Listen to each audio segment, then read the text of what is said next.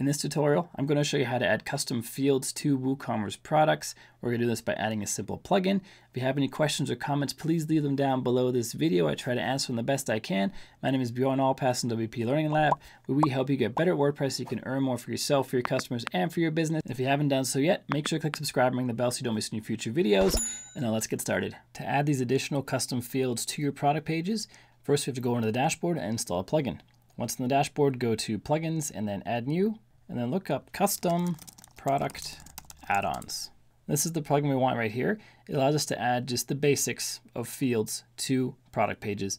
In a later tutorial, you're going to see this plugin over here, which allows you to add the custom fields, but also custom sections to product pages. Some people might need that type of functionality, which this plugin will offer. And if you don't need extra custom sections, we stick to this plugin. If you do need them, we go with that one. Like I said, do a tutorial for both. I'm going to click on Install Now for the basic version first, and then click on Activate. If you're installing this on a live site, I recommend you back up your site first. I've linked to the tutorial in the card up above and the description down below to help you back up your site if you need help with that. These days, usually things don't go wrong, but you just never know. It's best to have a backup. Now that's installed and activated. Under Products, we have Custom Product Add-ons as a new link. When we go here, we can click on Add New Form, which allows us to add the custom fields. Now before we add the custom fields, let's just look at a product on our website. This is our product right here. This is a variable product that we built in a different tutorial. I've linked to that in the description down below if you want to watch that tutorial.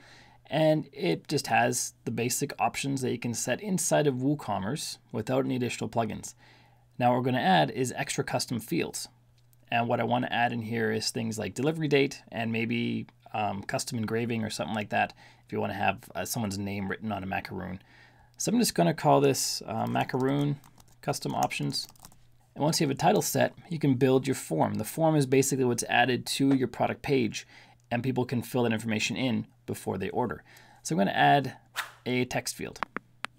And I'm going to click on the edit button up here. You can also delete it by clicking the X or duplicate it by clicking the duplicate button.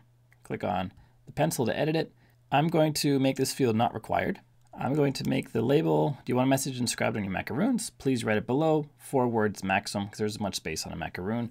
For the placeholder, I'm going to write, please write the inscription here. You can add a class to add additional CSS if you want. The name is referenced by the form builder. You don't need to change this. You also need to add a class if you don't want to, only if you're customizing it.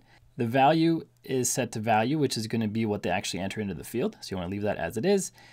The type of field is just going to be a text field. And the max length I don't want to set because I have it set to 4 words, or I tell them 4 words, but I don't know how many characters that would be. The max length is set based on characters, and so I'm just going to leave that blank. I'm going to just assume or hope they go with 4 words maximum. Then click on the pencil again when we're all done, and we have that field completed. And then let's click on the category on the right of macaroon. This is going to be the category that this custom field or these custom options are added to. It's going to be added to every product in this category. In the other tutorial that I referenced earlier, you can create individual specific forms on specific products even within the same category. And you can have conditions set to show the forms when you want them. So that's going to be in the other tutorial. Let's click on Update to make sure it's saved. Come back out here and refresh, and we should have a field. There it is right here. That's what we created. They can type in their message here, and then that'll be added to the order. Let's add one more. Let's add a date field. Let's make this required. Let's make the label desired delivery date. No placeholder, no class. Leave the name as it is, leave the value as it is. And now we have a date picker. Update that. Come back out, refresh. And now we can pick a date. So let's actually do an order really quick. Let's choose the color green. Let's make the size medium. And for the inscription, let's write, thanks for everything. And this will be written by the baker on the macaroons.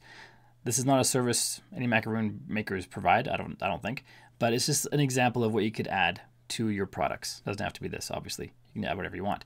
Desired delivery date, I like them delivered next week. So the delivery date I have set as required. That's why there's a star here, and we set that in here. If we go to the pencil, little checkbox that says required. I did not set required for the inscription because maybe someone doesn't want an inscription. Going to add just one to the cart and then click on Add to Cart. And now when that order is submitted and we receive it, we are notified in the emails, in the checkout forms and everything, what the message is that wants to be inscribed, that needs to be inscribed on the macaroons, and the delivery date, or whatever fields you set. As you can see, there are lots of fields. I just showed you two options. They're both done, or sorry, they're all done the same way. So if you can create one field like we just did, you can create them all. It's all the same idea. Drag it over, click the pencil, edit the settings, add CSS classes if you want to customize them. If not, that's totally fine. And click update, or pick a category, click update, and then your custom fields are added to whatever product categories you add them to. And you can add as many as you want. You can have as many forms as you want. Just click on add new form under custom product add-ons, and you can have one for every category on your website. If you found this video helpful, don't forget to like and check out this playlist over here where I show you all kinds of WooCommerce tips and tricks to help you make your WooCommerce website even better. So check out that playlist, it's super helpful. And also make sure you click subscribe and ring the bell so you don't miss any future videos. My name is Bjorn Allpass from WP Learning Lab. Until next time, keep crushing it and I will see you in the next video.